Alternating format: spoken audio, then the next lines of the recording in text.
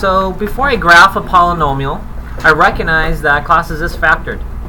No. No. So I want to teach you guys some hints as these numbers start getting bigger, which they will. The first thing is I want them in descending order, and I'm going to look at the highest degree.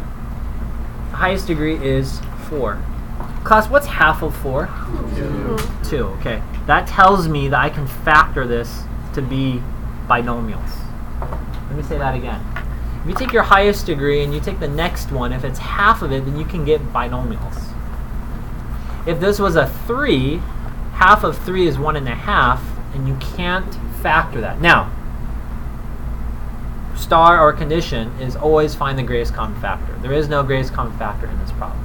Alright, so now we're factoring a problem that has a higher degree.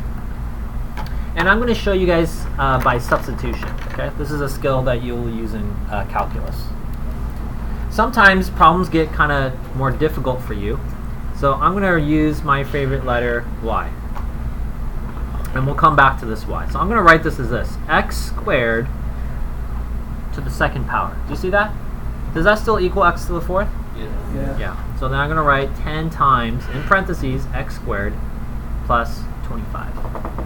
You're not used to factoring a problem with the fourth power. Well, what do? I can make y equal to x squared. Y is equal to x squared. So basically right here I'm going to do is a substitution. Every time I see y, every time I see x squared, I'm going to write y. Let's rewrite this together, class. What do I get? Plus 10y plus 25. Is that something you can do now? Yeah, that feels a little more comfortable. So if you just factor that, you're going to recognize you're going to get y plus 5, y plus 5. You guys see that? And then we're going to put it back in there. Y is equal to